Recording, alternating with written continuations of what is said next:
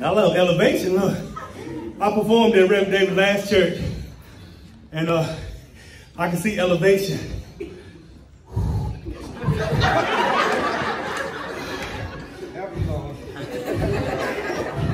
I got Deer Park. They said good water. At his last church, he gave me Food Line water. Elevation. Oh, elevation. Man, I gotta catch my breath. So, just want to let y'all know something. I'm a comedian. Not a Christian comedian, but I'm a comedian that happens to be a Christian. Okay? A lot of people, they try to put a title on you, and they hold you to that title. And in the moment you slip or mess up or threaten to cut somebody, they want to say, well, Pastor, he ain't supposed to get mad. First lady ain't supposed to get mad. Trustee ain't supposed to get mad, but we human. So I don't want nobody to put a title on me, amen? Went to one church, brother gonna come up to me. Now I know it's protocols with titles. You're the pastor, minister, trustee, first lady. I know it's protocol with titles. I know that. But I had this one brother gonna come up to me, throw his title all up in my face. He gonna tell me he's the executive director of the transportation ministry.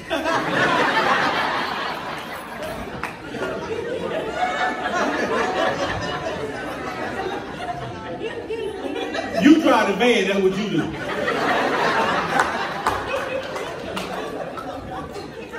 Man, I got my wife here. We just celebrated our 22nd year wedding anniversary.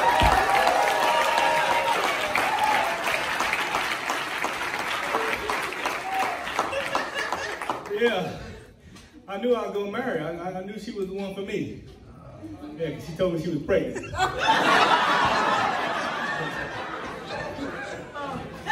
I love them. I mean, you know. Yeah.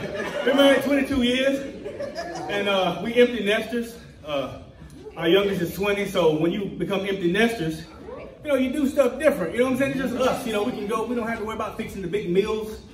You know, it's just us. But my son, he came home from college, and he was there. My wife loved when he come home. But you get one day from me, you got to go. You know.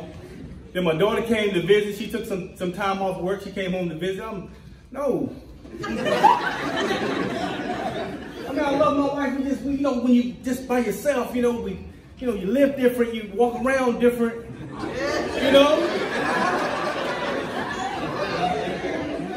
My wife, you know, we laugh together. You know, and we cry together, and we pray together. And you know, I mean, when they home, I mean, we can't touch and agree no more. Yeah. Y'all know about that touching and agreeing. Yeah. Man, but look, my wife wanted to do something, and I don't know what the thing is. What is it about these weddings and renewing of the vows that people want to do? See, we've been married, you know, 22 years. We had a wedding. And she got an ex-husband, so she had another wedding, so that's 2 weddings. And she wanted to renew another vow. That, you know, that costs money. She talking about, she was telling me, okay, so we're going to have 100 people. We're going to have it at the convention center. You know, we're going to feed them. We're going to have a DJ. I'm sitting there, you know, I'm thinking all this money she's trying to add up. You know, that's expensive. I just wanted to have a fish fry in the backyard.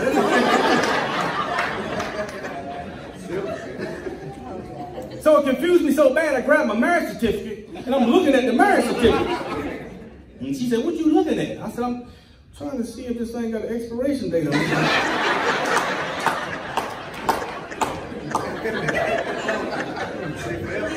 Yeah, we don't have Reverend David, first they don't have an expiration date on it. You got the date. Because I do believe that if you have a uncorrected struggle, it increases in strength if it's not corrected.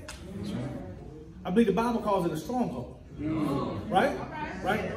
Stay with me now. About 4 years ago, January 1st, 8 p.m., I was called to preach. But God called me 5 minutes later and said he had the wrong number.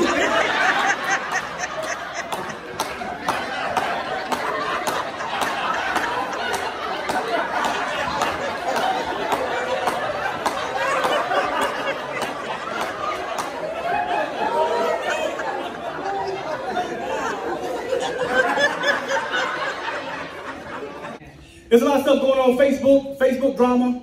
Y'all seen that thing called the Face app? You know the Face app to make it look older? Raise your hand if you seen that. The Face app to make it look older. That thing ain't for everybody.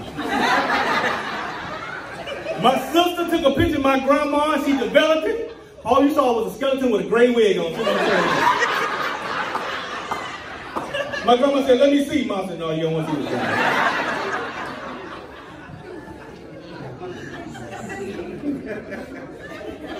Hey, thank y'all. God bless y'all.